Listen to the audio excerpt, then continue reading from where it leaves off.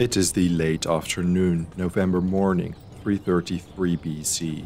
Nearby the small coastal town of Issus, Persian King Darius III deployed his army to the north of the Pinaris River. His position cut off the communication and supply lines for Alexander the Great's army, which had been marching south along the coastline. In the distance, he saw Alexander's army march towards him. Word reached Alexander that the Persian king's army was approaching. He was at risk of having his supply lines cut off and being enveloped in incredibly hostile territory. As they deployed in front of the Persians, they knew their only way out was to emerge victorious. The alternative was a bitter fight, to the death. The fate of two great rulers hung in the balance as the two sides prepared to clash with all the ferocity of ancient warfare.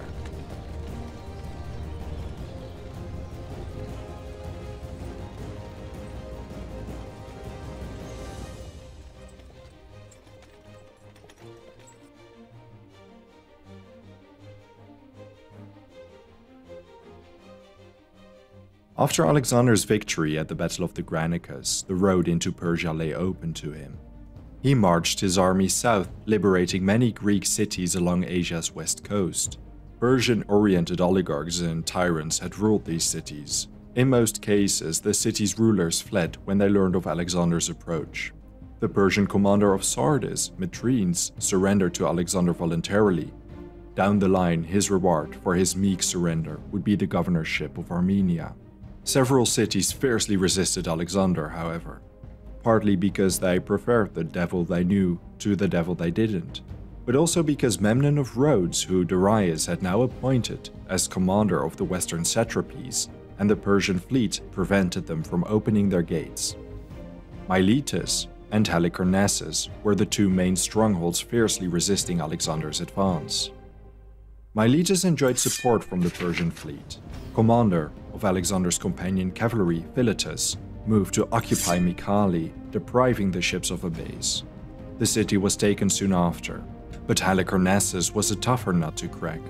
Defended by Memnon of Rhodes and Orombates, Alexander initially attempted diplomacy to seize the city, unsuccessfully so, and soon he built a series of earthworks around the city while bombarding it with his artillery.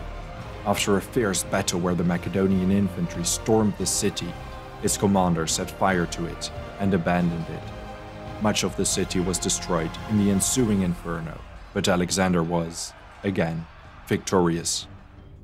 After liberating the Greek cities on the west coast, Alexander's army planned to march through the inland of Asia Minor. Until this moment, he maintained a 160-strong fleet of triremes. Maintaining this fleet was expensive, and the Persian fleet outnumbered his at least 3-1. The king decided he could not win a naval battle against Persia, and the finances were better spent on marching through the inland of Asia Minor. He disbanded his fleet, only retaining the Athenian fleet mainly to secure his army's supply lines. Disbanding the fleet allowed the Persians to raid the Greek mainland and potentially cut off the army from Asia Minor, a situation not entirely unthinkable. But Alexander reasoned his soldiers fought better, knowing a retreat was impossible. His strategy was to conquer the Persian and Phoenician bases along the coastline as his army passed. It was a very ambitious and bold plan. Several high-ranking commanders abandoned the young king, who was struck down by fever during this time. Meanwhile, to the east, King Darius had been frantically augmenting his army. He collected an army the size of which the world had rarely seen before. They marched from Babylon to meet Alexander on the Anatolian peninsula. This imperial army consisted of Iranian cavalry, Mesopotamian infantry, and around 30,000 Greek mercenaries. Alexander's historians, Curtius, Justin, Diodorus, and Arrian, place a number of soldiers between 312,000 and 600,000. Meanwhile, Alexander recovered from his fever and continued his march eastward. At Gordium, a new challenge awaited him. The Gordian knot was a legendary knot that was said to have been tied by the ancient Phrygian king Gordius. According to legend, an oracle had predicted that the person who untied the knot would become the ruler of Asia. The knot was extremely complex and intricate, and many people had tried, and failed, to untie it. Legend has it that instead of untying it, Alexander used his sword to simply cut the knot. He was on his way to becoming Asia's ruler. Meanwhile, Memnon energetically tried to rouse support for a rebellion in Alexander's rear. Sparta was already preparing for a war, and the Athenian faction reportedly planned to rise up. But then Memnon died during the siege of Mytilene, the base of Persia's fleet. His untimely death caused any naval and insurrection strategies to at least briefly reach a standstill.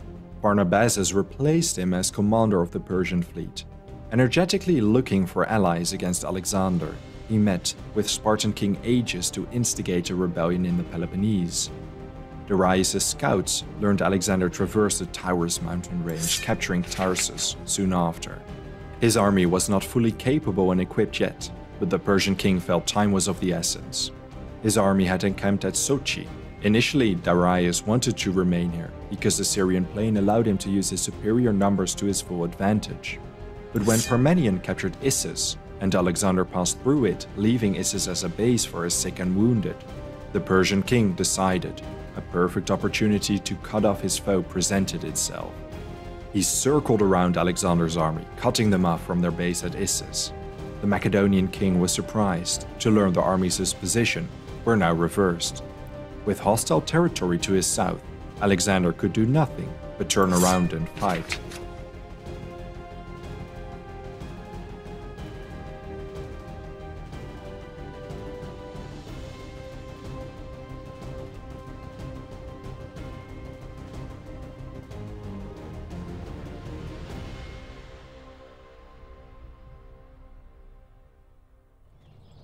The armies met a few miles south of Issus.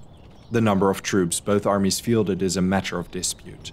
Darius likely outnumbered Alexander. He fielded up to 100,000 soldiers, although the accounts of Arrian and Plutarch estimated as high as 600,000. Among them were 11,000 cavalry, 10,000 immortals, and 10,000 Greek mercenaries. Alexander only fielded between 30 and 40,000 soldiers. Around 24,000 of them were heavy infantry, 13,000 light infantry, and up to 6,000 cavalry.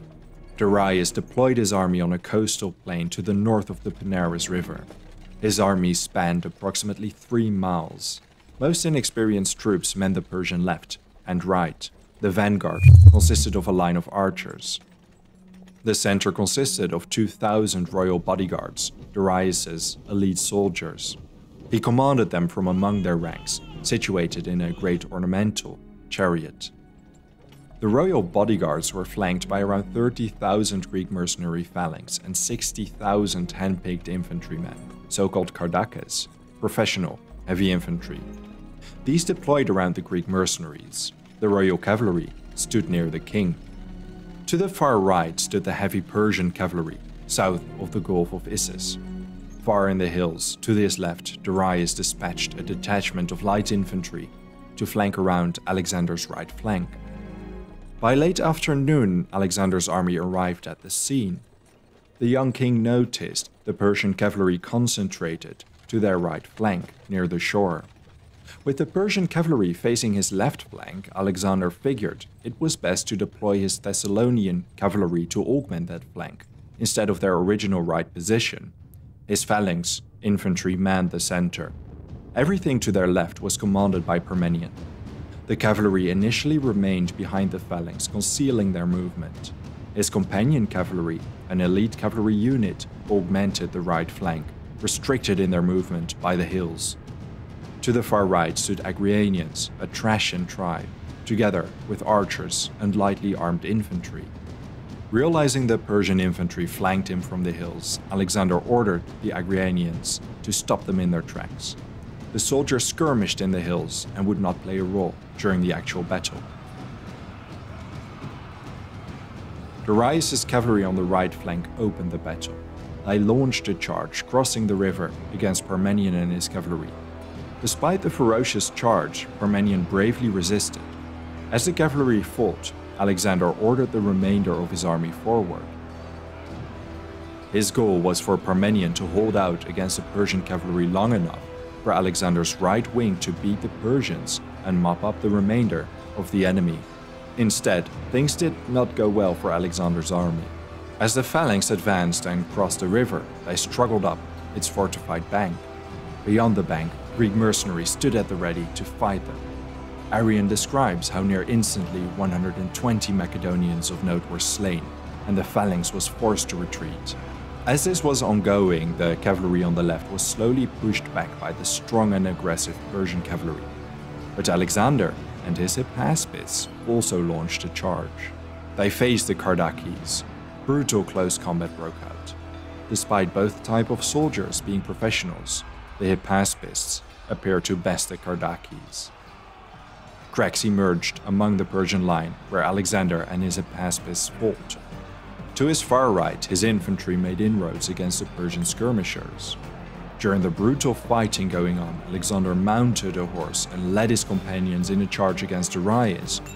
According to Plutarch, Alexander had an encounter with Darius. In this action, he received a sword wound in the thigh. According to Chares, this was given him by Darius, with whom he engaged in hand-to-hand combat. After the battle, Alexander sent a letter to Antipater describing it, but making no mention of who had given him the wound. He said no more than that he had been stabbed in the thigh with a dagger, and the wound was not a dangerous one. The companion charge against the Persian bodyguards was ferocious. The lines wavered, and some of the most battle-hardened Persian bodyguard broke.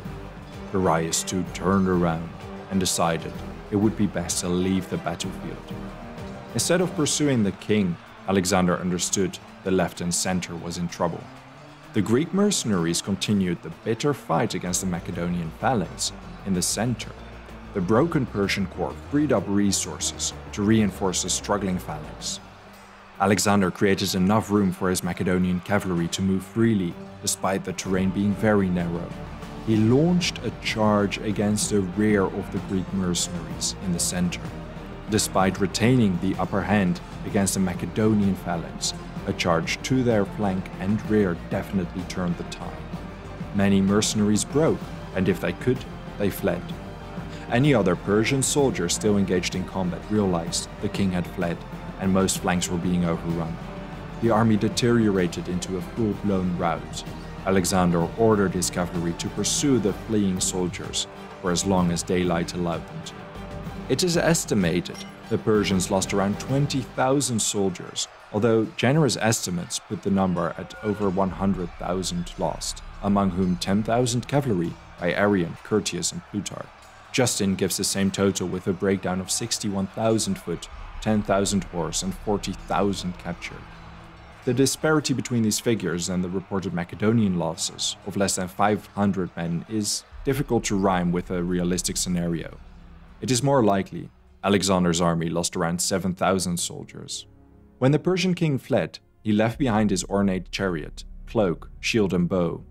Alexander captured his battle camp, including his mother, wife, and 2 daughters. The victory at Issus was Alexander's second major victory on Persian territory, but it was not decisive. Up to 10,000 Greek mercenaries managed to escape, and the Persian king fled into his empire's heartland to assemble yet another army. The victory did allow Alexander to move his campaign to the south. He set his eyes on Egypt. Now, Alexander's goal was to solidify his grip on his newly acquired territories. He appointed his own satraps, Antigonus the One-Eyed, a certain Ptolemy, and Balakras. These were meant to crush any dissent behind the front lines. To acquire even more legitimacy, he married one of Darius' daughters, Stateira. News of his victory at Issus traveled far and wide, and Alexander was far from done with his conquest. Thank you very much for watching this video. If there's a person, topic, battle, or event you would like to know more about, let me know your thoughts in the comments. I would also really like to thank all my patrons and all my channel members for their generous support. If you enjoy House of History and you want to support my work, consider joining me on Patreon.